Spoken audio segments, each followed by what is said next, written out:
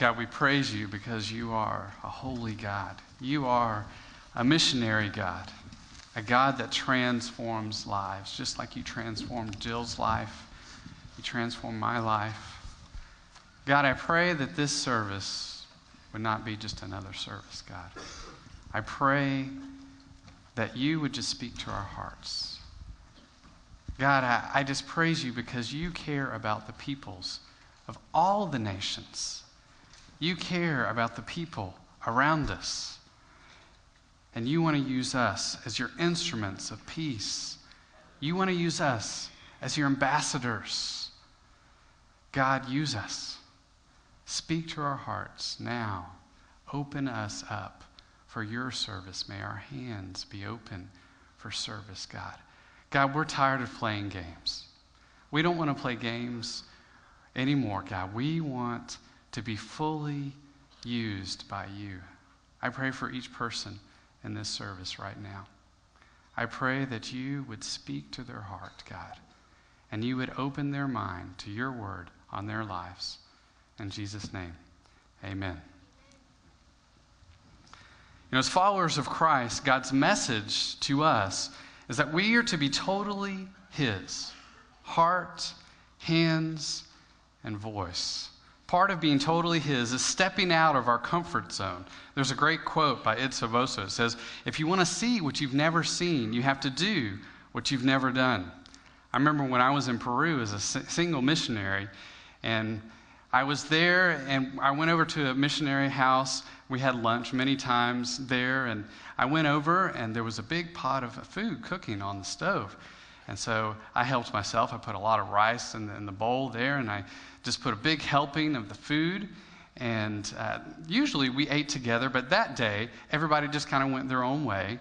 And I was sitting down, and I was eating my food, and I was thinking, this doesn't taste right. Something's not right here.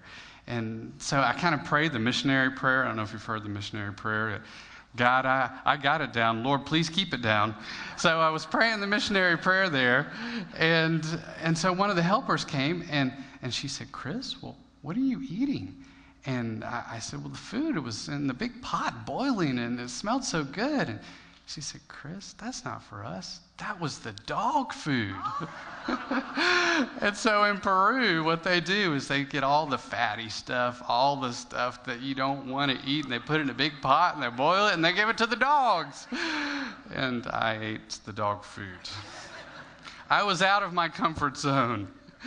God is calling us to be out of our comfort zone. He's also telling us that we are not our own. We were bought with a price. We no longer belong to ourselves. We must be totally his. I invite you to open your Bibles to Matthew 22, verses 34 through 39, which is the greatest commandment. Hearing that Jesus had silenced the Sadducees, the Pharisees got together. One of them, an expert in the law, tested him with this question, Teacher, which is the greatest commandment in the law? Jesus replied, love the Lord your God with all of your heart, with all of your soul, and with all of your mind. This is the first and the greatest commandment. And the second is like it. Love your neighbor as yourself. All of the law and the prophets hang on these two commands. This passage is the third part of three questions asked of Jesus by religious leaders in Jerusalem. The first question is designed as a trap. It's about paying taxes to Caesar. The third is a test.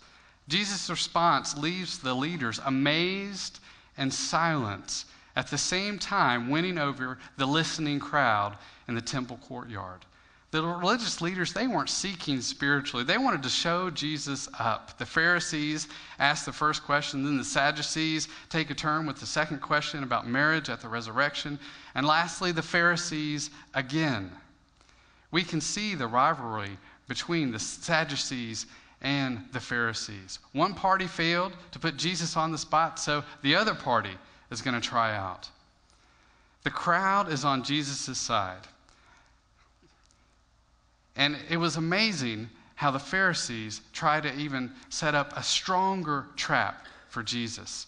It's a trap because there's 613 commandments in the Torah, the first 5 books of Moses.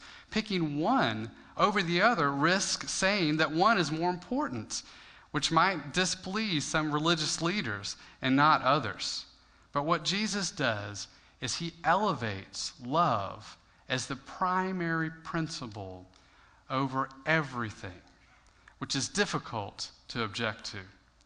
It's significant how Jesus brings 2 texts together, to love God and to love others. See, he goes beyond the scope of the original question to incorporate a second commandment that must go with the first. We're to love God, but we also have to love others. If we're only loving God, we're having a self-centered spiritual experience. Both are essential. These 2 summarize not only the law, but the prophets as well. Summarizing the whole Old Testament, all of the Old Testament commandments find their place in the working out and the practical applications of loving God and loving others. Jesus goes back to the Old Testament. He picks a familiar passage that the Jews knew about. It was Deuteronomy 6, 4 through 9. He says, "Hear, O Israel, the Lord our God, the Lord is one. Love the Lord your God with all of your heart and with all of your soul and with all of your strength. These commandments that I give you today are to be on your hearts, and press them on your children. Talk about them when you sit at home and when you walk along the road and when you lie down and when you get up. Tie them as symbols on your hands and bind them on your foreheads. Write them on the door frames of your houses and on your gates." Israel, during this time, was a liberated slave people in the plains of Moab. They were ready to enter the promised land. They were receiving opposition from every side. They fought the Edomites, the Moabites, the Ammonites, the Canaanites, the Amorites. They lived a nomadic lifestyle. And they had threats from every angle and everywhere they looked. And the land flowing with milk and honey, the land of Canaan. The purpose of this book was for Moses to address a number of concerns before going into the land of Canaan. He wanted to make sure that the people understood who they were, where they came from, and what God had wanted for them in the future. Deuteronomy reiterates the covenant in terms appropriate to a new generation. Moses was about to die, so he wanted to write down God's revelation for Israel. It would serve as a source of law and practice for Israel as they enter into the promised land. This passage in Deuteronomy was very familiar to the Jews. It's known as the Shema, Hebrew for hear, which was a Jewish confession of faith, and the pious Jews recited it twice daily. The passage was so important to the Jews that they would put it in small leather boxes like you see on the screen, and on their doorpost, on their left arm, and on their forehead. So Jesus takes a familiar passage, and then he adds another passage that was familiar to them, but he puts the 2 together. And he says, you're not just to love God, but you're to love your neighbor as yourself. Leviticus 19:18 says, "Do not seek revenge or bear a grudge against anyone among your people, but love your neighbor as yourself. I am the Lord."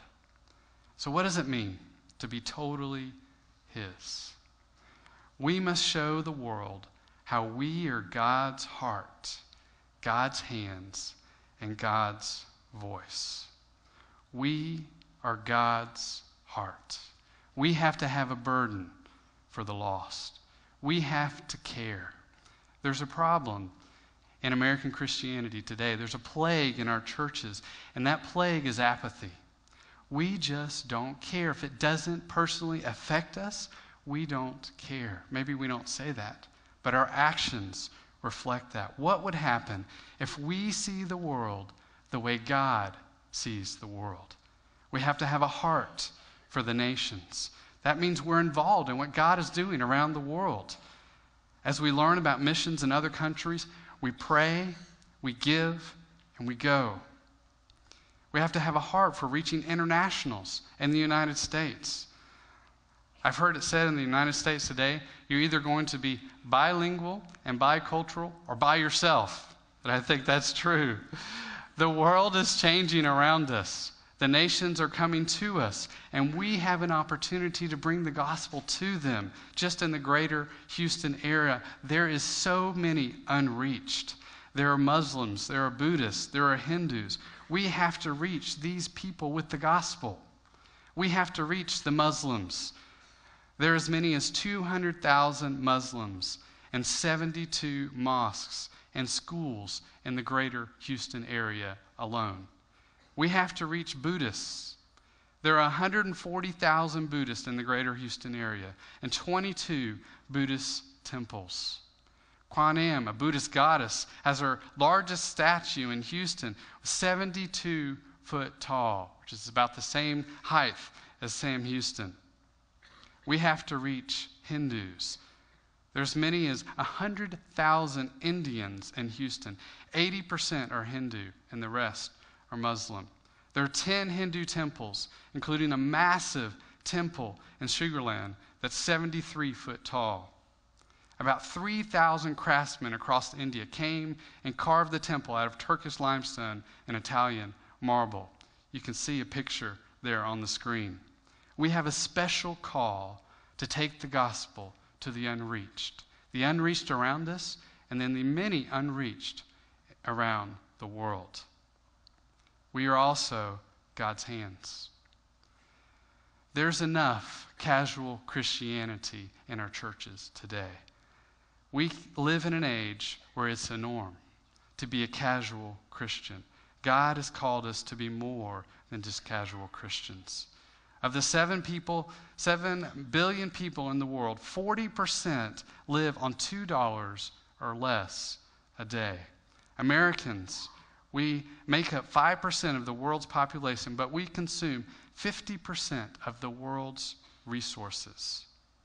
More than 2 billion children live in our world. Half live in poverty. 1 of every 4 children in the world has to work instead of go to school. These statistics should bother us. They should move us to action. We have to make a difference in the poor in our community and the poor that are around the world. We should be involved in making a difference in their lives. We come to church to worship God. You've all come here on Sunday to worship God. But what would happen if our worship was our hands active in service?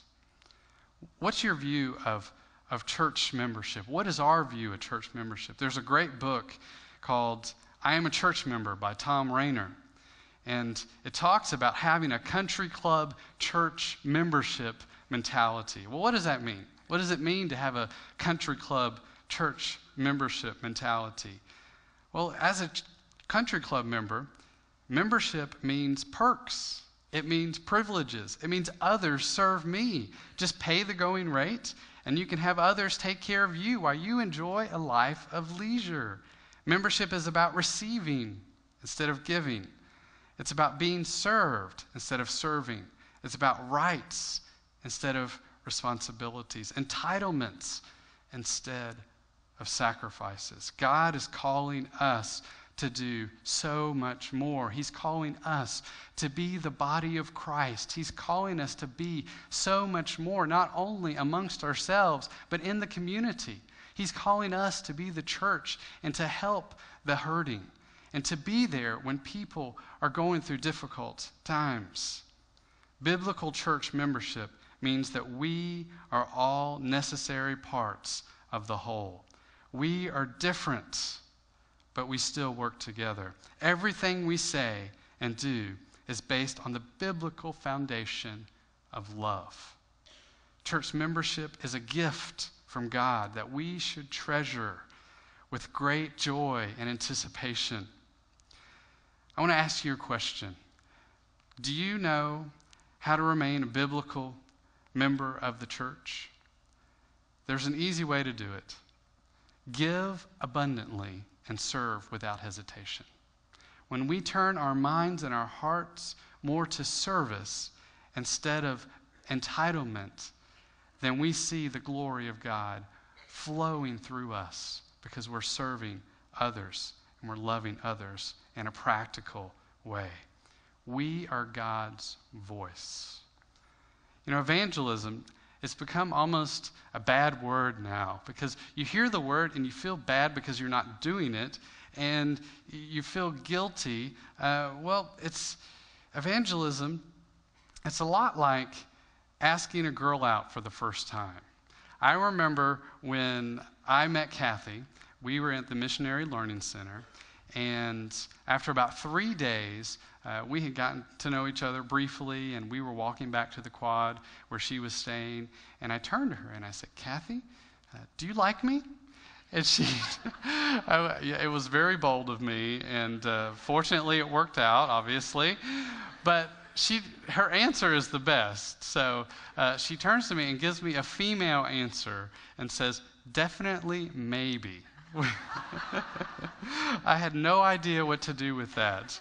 That was my first introduction to how women are complex and great and beautiful and all of those things wrapped in together, and that's what started our journey together as later as a couple and then as husband and wife. Well, we have to go beyond those feelings of anxiousness. I was nervous about asking her that question, "Do you like me?" Because she could say, "No." "Loser, what?" She could say a whole bunch of different things, but thankfully, she didn't. And we have to get beyond those feelings and share the gospel with love. How we communicate the gospel is just as important as the words that we say. Many times we think we're communicating, but the other person doesn't hear anything. A non-Christian can hear our religious talk as static. It's kind of like Charlie Brown's parents. We really never know what they're saying, right? All we hear is wah wah wah wah wah wah wah wah. Well, how we communicate the gospel is extremely important. We can't just use our religious rhetoric and expect an unbeliever to understand it and to receive it. We have to know how to communicate in a way that they can understand and receive it. How do we view evangelism? There's different ways that we can look at evangelism. Some say that evangelism is like conquest, like the old hymn, "Onward Christian Soldiers." Instead, I think we should view evangelism as a dance where we are listening. We don't compromise the gospel message, but there's give and take in the conversation. Just like in a dance where one moves one place, the other moves another place. And it's a beautiful example of how we don't come across as arrogant or know-it-alls, but we're as a learner, as a fellow traveler. We present our words with humility. Lifeway did a survey in 2011 of almost 3,000 Protestant church members in the United States. 80% agree that they have a personal responsibility to share Christ with others. 61 have not shared Christ with anyone in the last 6 months. 48% have not invited anyone to church in the past 6 months. It said that 20% of Christians rarely pray for non-believers. My goal in sharing this with you is not to make you feel bad, but to bring to light the situation of where we are as a church and change. We have to change because it is a lost and dying world, and we are to be the hands and feet of Christ. God wants us to be His ambassadors of love and light to others. These numbers should bother us. They should prompt us to action. I want to share a little bit about this last year. It's been an incredible year. 2013 has been a year of harvest. I've seen more people come to Christ this year than I have my entire life combined. I've felt a burden constantly for the many who don't know Christ and how I need to share the love of Christ with them.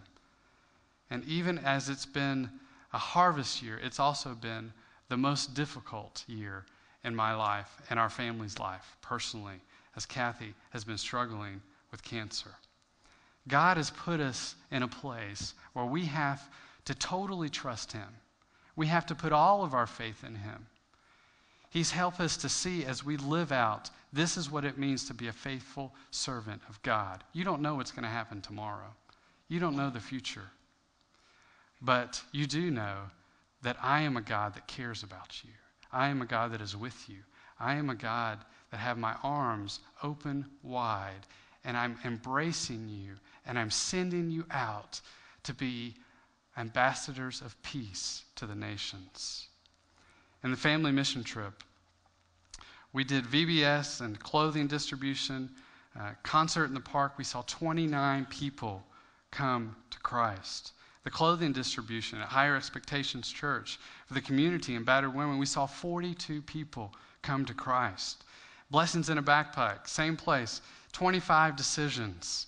We helped start financially, and we're also helping Alpha Crisis Pregnancy Center. We've been helping local mission centers as well, and packing and helping on distribution days. Just yesterday, I was at the Christmas store in the mission centers of Houston, and some of you were with me. The Northeast Mission, we've been there, and we saw 14 of the kids come to Christ through our camp and then our follow-up classes that we did with them. The Peru mission trip, 61 people coming to Christ in the Peru mission trip. In the prison ministry, we saw 48 people come to faith. We're going again next Sunday. We'd love to have all of you with us. We'll find a spot for you. We're looking for guys to facilitate the small group time, and we're going to share the gospel with 180 prisoners, and many are going to come to faith. If you want to see the glory of God, then come with us, because it's going to be an amazing time of God's working in the lives of those young men. On the Turkey mission trip, we saw one person come to Christ. That one person is so significant in a land that is dry spiritually, unreached. And in eastern Turkey, we saw a man come to Christ on our mission trip. In Senegal, a Muslim country, we saw 30 souls saved. Just last month, my friend, Stephen Erickson, he came to Christ. He used to be Caleb's soccer coach. We've been praying for this family for years. These lives transformed by Christ are only a sample of the many who've been reached with the gospel this year. Let's watch a video about being totally his. God wants us to be active. You awake daily, unaware of the miracle of you. Oxygen, carbon, hydrogen, 3 elements, those found in dust, together form cells, muscles, bones, and blood. United in an effort to make you, you. Made of approximately 7 octillion atoms, your body houses what cannot be counted or measured. You are more than atoms. You're a soul, a mind, a spirit. You live, build friendships, make music, learn, judge beauty, make a decision, cry. Yet you, understanding that you have been bought with a price and no longer belong to yourself, you wonder what it means to be totally his. All of you, led by God's Spirit, obey the greatest of all God's laws. Love. Love God and love others with all your soul, all your mind, all your strength. What if you, because of God's love and His Spirit in you, all your mind's ability to create and conceive, imagined a new world, a world as envisioned by the mind of God? and gave yourself to showing the world that vision. While others seek comfort, you desire more. With all your nerve impulses alerting you to hot, cold, rough, and smooth, a calming silence, or the chaotic surge of morning traffic, you find contentment in knowing you are His. While others seek security, you, with all 60,000 miles of blood vessels, enough to wrap around the world 2.5 times, wrap your arms around the unloved. You give up the safety of home or financial security in exchange for loving the marginalized and the broken, that they might know the salvation of which Jesus spoke, while others, belonging only to themselves, pursue rest. You, knowing all your strength is from Him, clench your muscles with divine determination to finish the race He has set before you.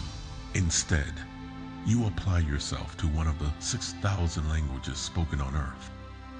You apply your curiosity to advancing the gospel so that the message of God's Son is made known to every language and every people. What if you are not the only one who leaves behind self-preoccupation? Imagine your local church occupying itself with being fully God's too. While you begin to collectively understand that you are not your own, you find that your souls, your minds, and your strength work in unity. All of you in rhythm with His Holy Spirit, souls enjoying, minds imagining, strength surging. All of us, the entire church, totally His. What would happen if we were totally His? Instead of a meaningless pursuit of the American dream, we pursued God with reckless abandon. I want to invite you to be totally His. Well, how do we do that? We have to be disciples, making reproducible disciples. We have to have a vision to multiply, to see a multiplying effect. In this next slide, we see the difference of one person a day coming to Christ and one person a year being discipled. After 16 years, about 65,000 people will come to Christ through making reproducible disciples. That's in contrast to only 6,000 coming to Christ only through evangelizing.